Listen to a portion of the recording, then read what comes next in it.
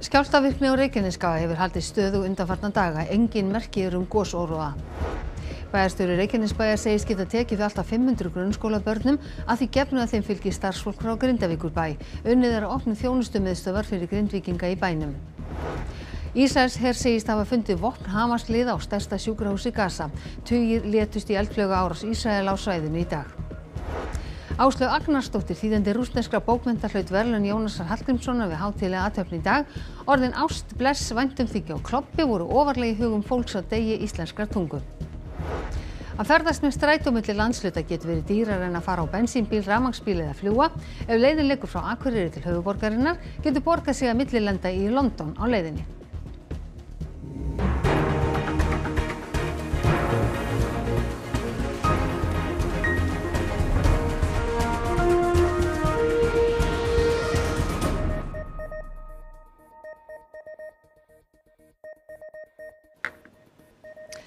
Komið sæl. 1400 skjálftar hafa mælst á Reykjanesskaga í dag, langflestir við Hagafell norðaustan við Grindavík.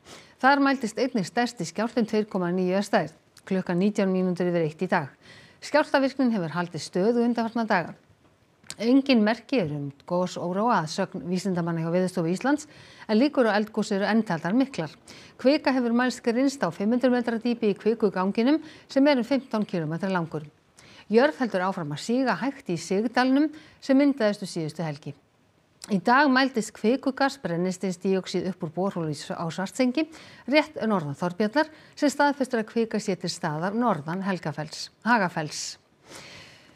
Kristín Jónsdóttir, hvernig metið þið stöðuna núna í þessum töluðu orðum?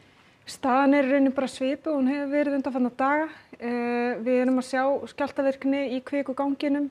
Við teljum að það sé mesta líkur á að verði gos í honum og við erum að sjá merki sem benda til þess að kvika sé komið mjög grunnt og nokkur 100 metra dýpi. Þannig að þú ert í raun að segja að það eru meiri líkur en minni á að það muni gjósa? Já, ég held að við verðum að telja það. Hver er líklegasti gosstaðurinn að ykkar mati núna? Að hvar muni gjósa? Það eru auðvitað allur kvikugangurinn sem liggur undir, en við erum að sjá mestar færslur fyrir miðjum ganginum. Þannig að það er kannski líklegasti staðurinn og þá erum við að tala um þetta svæði þarna við Hagafell, rétt vestan í Hagafelli. En nú eru þið að vakta þetta allan sólarhringinn alltaf. Erum við að tala ef það muni gjósa, erum við að tala nokkra daga? Já, við erum auðvitað eins og segir, við erum bara algjörlega á tánum og erum með aukinn mannskap að fylgjast með á daginn og nóttunni og við erum, ég held við séum að tala um það. Við séum að tala um að það séu aukna líkur núna sérstaklega næstu dag. Þá ertu að tala um næstu 2, 3, 4, 5 daga? Já, það er erfitt að segja, en við, eins og ég segi, við erum að tánum núna alveg næstu daga og verðum helgina og þú veist, það er ekki að útiloka að þetta ástand haldi áfram í viku eða 2, en mér finnst líklegra við séum að tala um næstu daga. Af því nú hafið þið svo mikla reynslu að búið að gjósa 3 á 2,5 ári. Er þessi atburðarás að minna þig á einhvert af þeim gosum? Að sumu leyti gerir hún það, en auðvitað bara þessi nálægð við Grindavík og þessa mikilvægu innviði gera þetta verkefni allt svo miklu flóknara og erfiðara. En allavega þá, þú segir það, þá er ekki útilokað að það gjósi innan á næstu dögum. Kristín Jónsdóttir, takk kærlega fyrir að koma hingað til okkar. Smærri vélar hafa slegið út í HS Orku í Svartsengi en orkuverinu er stjórnað frá Reykjanesvirkjun. Starfsfólk þar þarf að fara daglega í Svartsengi og sinna þar verkefnum. Heitt og kalt vatn hefur ekki farið af frá því jarðhræringarnar hófust og orkuverið rekið nánast á fullri getu. En hvernig er það? Hafið þið þurft að fara inn í Svartsengi til að sinna einhverju viðhaldi? Já, við höfum farið bara nánast daglega, en við þurfum þess bara sérstakt leyfi til að fá að fara inn. Og bara reynum að lágmarka mannskapið sem fer þangað, en þurfum að sinna svona daglegri vinnu sem við þurfum að gera þar. Eftir að það kom til rýmingar, hefur eitthvað komið upp á þar í þeirri virkjun? Hefur einhver búnaður farið út eða eitthvað slíkt? Já, það hefur svona búnaður, dælur og minni vélar verið að slá út svona annað slagið, þannig að við hefum verið að fara og setja það inn. en við erum búin að vera með heitt og kalt vatn alveg í fullu rekstri og nánast fulla framleiðslu. Nú rafmagn komst á Grindavíkurbæ á 7. tímanum eftir að það fór af hluta bæjarins í gær. Urður Örlygsdóttir fréttamaður er í höfuðstöðvum HS Veitna í Reykjanesbæ. Vitað Urður hvað olli þessu rafmagnsleysi? Já, þau telja sig vita hvað olli rafmagnsleysinu en það var rafmagnslaust í Grindavík í bara akkurat sólarhring en hann er kannski betur til þess fallinn að svara þessari spurningu hann Páll, hvað olli rafmagnsleysinu? Síðustu daga hefur verið mikið jarðsig og jarðgliðnun og það hefur myndast sprunga þvert í gegnum bæinn og einmitt á þeim skilum þá hafði rafmagnsstrengur slitnað. Og hvernig gerðu þið við þessar skemmdir? Það þurfti að grafa niður á bylurina þegar búið var að greina hana og síðan að tengja á milli. En auk þess þurfti að ráðast ýmsar aðgerðir í dreifistöðum og semst út bæinn víða til þess að laga búnað og tengingar og að lokum koma rafmagni á. Og veitukerfið í Grindavík, hvernig lítur það út? Eru mikla skemmdir? Já, við erum líka að reka heitavatnið í Grindavík og það var ráðist líka í viðgerð á stórum leka sem hefur verið þar. Það gekk vel, kom í veg fyrir lekan, en yfir höfuð í þessum ósköpum sem að þessar náttúruhamfarir eru, þá eru það að fara illa með veitukerfin og þau eru talsvert mikið löskuð. Og þitt starfsfólk, það var við störð þarna í dag, voru þetta hættulegur aðstæður og eru þau komin aftur í hús? Já, við erum mjög ánægð með að þetta starfsfólk okkar sé komið aftur í hús. Þetta eru þetta í grunninn hættuleg störf að vinna við heitt vatn og rafmagn, en til viðbótar að vinna út á mörkinni við þessar náttúruhamfara aðstæður er stórt mál. Takk fyrir þetta Páll, en við ræddum við bæjarstjóra Reykjanesbæjar í dag sem sagðist geta tekið á móti 500 grunnskólabörnum í skólum bæjarins og þá stendur til að setja upp þjónustumiðstöð fyrir Grindvíkinga í Hljómahöllinni. 400 Grindvíkingar hafa skráð sig til búsetu í Reykjanesbæ samkvæmt síðustu tölum en vera má að þær hafi breyst. Bæjarstjórn Reykjanesbæjar vinnur nú hörðum höndum að því að finna pláss í grunn- og leikskólum fyrir börn frá Grindavík, auk þessum tilstendur og opna þjónustumiðstöð í bænum. Grindvísk börn hafa þegar hafið nám þar en það er pláss fyrir fleiri. Við eigum nú eitthvað laust pláss, húspláss í leikskólunum okkar ef að við fáum starfsfólk frá Grindavík með. Þá getum við bætt við fólki eða bætt við börnum. Og sama má segja með grunnskólan en ef við skjáttlast ekki þá gætu við svona í besta falli bætt við alltaf 450-60 nemendum í grunnskólan okkar, misjafnt eftir árgöngum og misjafnt eftir skólum og svona, en ef allt er tekið til þá væri það hægt en það myndi þá dreifast bæði í marga skóla og marga bekkjardeildir og árganga. Þá stendur til að opna þjónustumiðstöð í samstarfi við Rauða krossinn í bænum, en staðsetning hennar er óákveðin. Við buðum fyrst fram Hljómahöll og Rocksafnið, þar sem það er og munum þá loka því bara á meðan að þetta ástand varir, en það er líka verið að skoða fleiri möguleika. Þá hefur öldruðum einnig verið boðin þáttaka í félagsstarfi í bænum. Eigendur námufyrirtækisins Fossvéla á Selfossi brugðust hratt við þegar þeim barst ósk seint í gærkvöld að Caterpillar D11 stærðarinnar jarðýta í þeirra eigum yrði notuð við gerð þeirra 5 km löngum varnargarða sem ætlað er að koma í veg fyrir skaða á mikilvægum innviðum við virkjunina í Svartsengi. Lagt var af stað með jarðýtuna frá Fórustaðanámi í Ingólfsfjalli klukkan 3 í nótt og hún var komin hingað á áfangastað að verða 8 í morgun. Þetta kuð vera stærsta jarðýta landsins. Hún vegur hátt í 120 tonn og tönnin á henni er 6,7 metrar á breidd. Það voru flutningar sem sáu að koma jarðýtun á staðinn með aðstoð lögreglu sem fylgdi þeim á leiðarenda. Unnið er að gerð varnargarðana allan sólarhringinn og er vonast til að jarðýtan flýti fyrir verkinu. Hvers vegna voruð þið að fá þessa jarðýtu hingað? Við erum að reyna að ná upp afköstum, við erum að keppa við tímann að reyna að koma upp görðum hér á eitthvað skeður sem vonandi ekki skeður. Og hvað vonist þið til að hún geti gert sem að hinar hafa ekki geta gert? fyrst og fremst flýtt fyrir verkinu og reynda að ná upp alvöru afköstum í þessu. Það er það sem við erum að reyna, að koma upp görðunum áður en eitthvað skeður. Hvað áætlið að taka í langa tíma að reisa hana garð? Ég þori ekki að svara svona spurningu. Þetta er, við vitum ekki hversu djúpt á klöppina á hverjum stað, þannig að allt hefur fyrir okkur þegar efnið er orðið hart, en við sjáum bara hvað, við reynum eins og við getum. Fáni Grindavíkur var dreginn að húni við Ráðhús Reykjavíkur eftir fund borgarráðs í dag, en bæjarstjórn Grindavíkur hefur vinnuaðstöðu í Ráðhúsunum.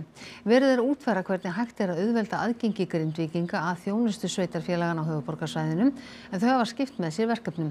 Þá er hugsanlegt að önnur sveitarfélag á Suðurnesjum, auk Árborgar og Ölfus, taki þátt í þeirri vinnu.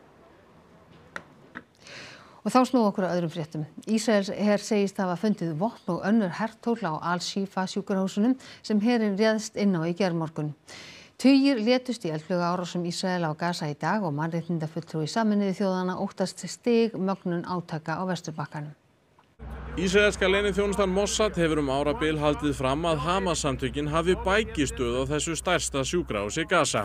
Því hafa samtökin ætíð neitað. Ísraelsher segist þó hafa sannanir. And if you follow me behind the MRI machine, I'll show you what our troops exposed just minutes ago.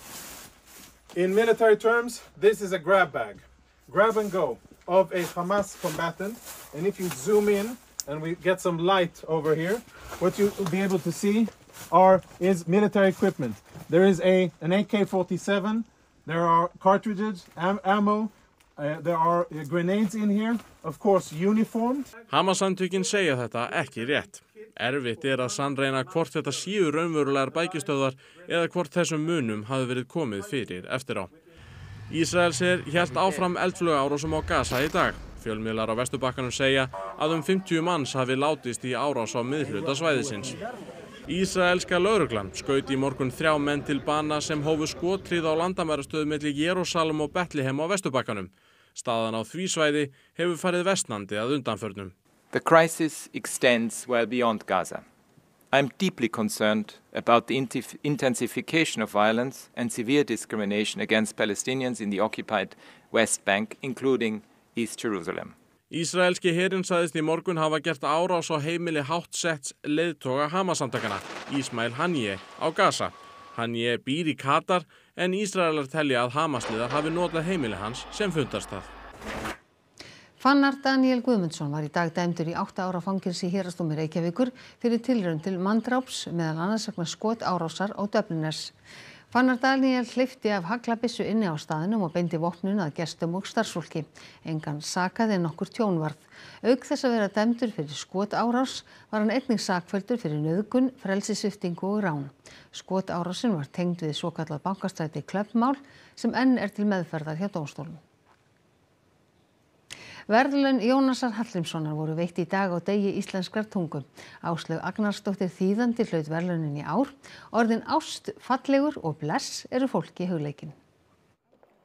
Dagurinn var haldinn í 28. sinn og tók Áslaug við viðurkenningunni í Eddu húsi íslenskunnar, en hún hefur þýtt rússneskar bókmenntur árabil. Einnig var veitt viðurkenning dags íslenskrar tungu sem Elsa G. Björnsdóttir tók við fyrir framlag hennar og Önnu Valdísar Kró til táknmálsbókmennta. Til hamingju með verðlaunin, hvaða þýðingu hafa þau fyrir þig? Já, í fyrsta lagi þau kom mér mjög á óvart, en voru náttúrulega, þetta afskaplega gleðilegt og gladdi mig mjög mikið. En þar fyrir utan er þetta mikill heiður og hvatning. Á rússneskan undir högg að sækja, þú nefndir eitthvað þá veru í þakkaræðunni? Já, allavega í Úkraínu, þar sem að hún hefur verið töluð af mjög mörgum, cirka 1/3 hluta íbúana sem hefur haft rússnesku sem móðumál. Og fólk á ferðinni í dag var spurt hvaða íslensku orð þeim þætti fallegt, eftirminnilegt eða skrítið. Ég mætti systur ömmu sem ég var mikið hjá, og þegar hún sagði, viltu rétta mig duluna? Og ég held að duluna, hvað er það? Og þá var tuskan, eða þú veist, bara svona orð, manni fannst það fellega skrítið, Bara fallegur. Lobbi, mér finnst það einhvern veginn, svolítið. Já, einhvern veginn, þegar einhver segir, já, ert globbi, ég held það. Ást. Væntum þig ekki? Mér finnst blessaður, mér fallegt. blessuð, eitt land sem segir bless you, skilurðu, það er gaman. Fagna, fagna, mér finnst það mjög fallegt og skrítið sama tíma. Ást, mér finnst það mjög gott orð. Mér finnst það mjög gott orð. Það getur verið ódýrara að fljúga á milli Akureyrar og Reykjavíkur með millilendingu í Bretlandi en að taka strætó. Ódýrast að fara á milli í rafmagnsbíl. Fólk á landsbyggðinni kannast flest við að þurfa að sækja þjónustu til höfuðborgarinnar nokkru sinnum á ári og þeim ferðum getur fylgt talsverður kostnaður. Segjum sem svo að Akureyringur þurfa að komast til Reykjavíkur í 1 eða fleiri daga í lok nóvember. Allra ódýrastu flugmiðarnir með Icelandair frá Akureyri til Reykjavíkur á næstu vikum kosta á bilinu 11 til 15.000. Íbúar landsbyggðarinnar fá svo 40% afslátt nokkru sinnum á ári með loftbrú sem að nær verðinu þá niður í allra minnst 7 til 9.000.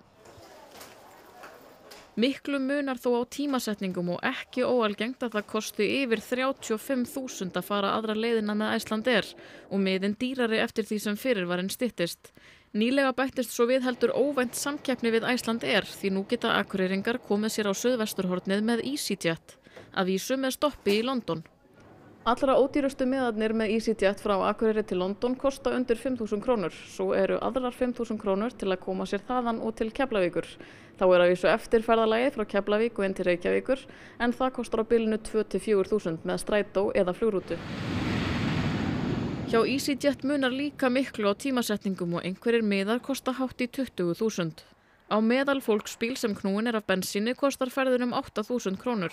Á rafmagnsbílum kostar ferðin í kringum 5.000 krónur ef bara er hlaðið á hraðhleðslustöðvum en í kringum 1.500 krónur ef farið er stað á heimahleðslu. Þá er auðvitað ekki reiknað með rekstrarkostnaði bifreiða, viðhaldi, dekkjum og fleiru sem getur verið umtalsverður. Strætóferðin á milli sem tekur 6,5 tíma kostar svo aðra leið heilar 12.500 krónur og getur því verið dýrari en flug með viðkomu í Bretlandi. Síðasta þáttaröð sjónvarpsþáttanna The Crown sem byggjast á bresku konungsfjölskyldunni fellur ekki vel í kramið hjá gagnrýnendum. Sýningar hófust í nótt og í dag hafa þeir kepst við að rífa þættina í sig. We have a new sovereign, young and a woman. Alice watered down from there. No, sir. If you don't mind, The Crown takes precedence.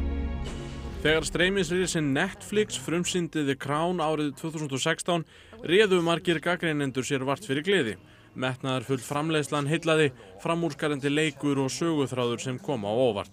7 árum og 5 þáttaröðum síðar er þó allt annað upp á teiningnum. Fyrstu 2 þáttaraðir krúnunar fengu glimrandi dóma breska ríkisútvarpsins BBC en sú 7. hlaut aðeins 2 stjörnur. Breska blaðið The Guardian gengur lengra, kallar The Crown díunu þáttinn og gefur bara 1 stjörnu. Í dómnum segir: þessi þáttaröð tekin af díunu er blátt áfram skilgreiningin á vondum handritaskrifum. Þrátt fyrir að leikaravalið sé snilld er hér kafað í djúp sápuóperunar og þá ekki síst í þeim senum þar sem Diana gengur aftur. Svipað segja gagnrýnendur Financial Times, tímaritsins Vulture, The Telegraph, The Independent og fleiri miðla. Óvíst er þó hverjar viðtökur áhorfenda verða, en þær hafa oft verið ólíkar viðtökum gagnrýnenda í tilfelli The Crown, sem er ein vinsælasta sjónvarpsþáttaröð fyrr og síðar. Fyrri hluti síðustu þáttaraðarinnar var frumsýndur á miðnætti og síðari hlutin er frumsýndur eftir tæpan mánuð. Já, Baldvin, hvað ætlið þið að bjóða upp á í Kastljósi kvöldsins? Já, við ætlum að ræða við Katrínu Jakobsdóttur forsætisráðherra stöðuna í Grindavík, afkomu bæjarbúa og húsnæðismál og eflaust fjölmörg önnur atriði sem að snerta framtíð þeirra. Er ljóst hvað ríkisstjórnin ætlar að gera og ef ekki, hvenær verður spurningum Grindvíkinga svarað? Við ræðum líka við mæðgin frá Grindavík en Hjálmar, sem er 8 ára, segist ekki vera stressaður og vilji bara fara aftur heim. Svo segir við menningafréttir eins og alltaf á 50. Takk fyrir þetta, Baldvin Þór. Við ætlum eins og vera að líta til veðurs. Veðrið hefur verið ákaflega stöðugt að undanförnu og verður svo enn sinn. Austlægir vindar verða áfram ríkjandi á morgun með lítilsháttar úrkomu á köflum sunnan og austanlands en þurrt veður að vestu í öðrum landshlutum. Vindátt verður norðlægari þegar líður á helgina og þá kólnar heldur hjá okkur. En það er Theodór Freyr Hervarsson sem fer nánar yfir veðurhorfur næstu daga að loknum íþróttafréttum sem Eva Björk Benediktsdóttir sér í kvöld. Karlalandsliðið í fótbolta mætir Slóvakíu í undankeppni EM ytra í kvöld. Slóvakar geta með sigri tryggt sér sæti á EM. Og fjöldi annarra landsleikja í undankeppni EM á dagskrá í dag. Það var engin markaþurrkur í þeim leikjum sem þegar lokið. Og valskonan Þórdís Elva Ágústsdóttir að bætast í hóp íslenskra atvinnukvenna í fótbolta, en hún á leið í sænsku úrvalsdeildina. Þetta og fleira í íþróttum eftir fréttir. Og þá ætlum við að rifja upp helstu atriði þessa fréttatíma. Skjálftavirkni á Reykjanesskaga hefur haldið stöðu undanfarna daga. Deildarstjóri á Veðurstofu segir mestar líkur á eldgosi næstu daga. Vísindamenn Veðurstofu séu á tánum. Bæjarstjóri Reykjanesbæjar segist hafa geta tekið við alltaf 500 grunnskólabörnum að því gefnu að þeim fylgi starfsfólk frá Grindavíkurbæ. Unnið að opnun þjónustumiðstöðvar fyrir Grindvíkinga í bænum. Ísraels her segist hafa fundið vopn Hamas-liða á stærsta sjúkrahúsi Gaza. Tugir létust í eldflauga árás Ísraela á svæðinu í dag. Áslaug Agnarsdóttir, þýðandi rússneskra bókmennta, hlaut verðlaun Jónasar Hallgrímssonar við hátíðlega athöfn í dag. Orðin ást, bless, væntumþykja og klobbi voru ofarlega í hugum fólks á degi íslenskrar tungu. Að ferðast með strætó milli landshluta getur verið dýrara en að fara á bensínbíl, rafmagnsbíl eða fljúga. Ef leiðin liggur frá Akureyri til höfuðborgarinnar getur borgað sig að millilenda í London á leiðinni. Þessum fréttatíma að ljúka og nú komið að íþróttum, veðri og svo kastljósi. Nýjustu fréttir má alltaf finna inn á rúv.is á íslensku, ensku og pólsku og fréttir í útvarpinu á klukkutíma fresti. Næstu fréttir í sjónvarpi að óbreyttu klukkan 10 í kvöld. En við segjum þetta gott að sinni, verið sæl.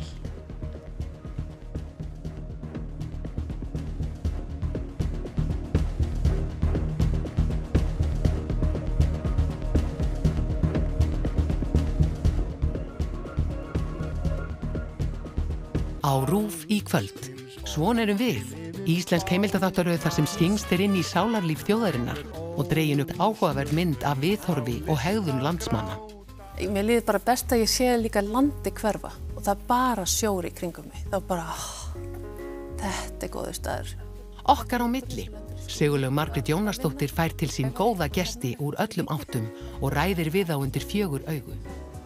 Þú og ég. Dramaþættir frá Bretlandi sem fjalla hvernig ástin getur bankað upp á þegar fólk á síst von á því.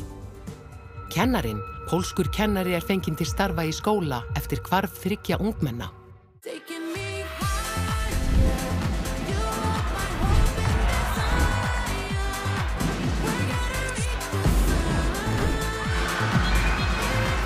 HM-kvenna í handbolta hefst 29. nóvember og haldið í Danmörku, Noregi og Svíþjóð. 32 þjóðir etja kappi og eftir 12 ára hlé Ísland á ný meðal þátttökuþjóðanna. HM-kvenna í handbolta hefst 29. nóvember á RÚV.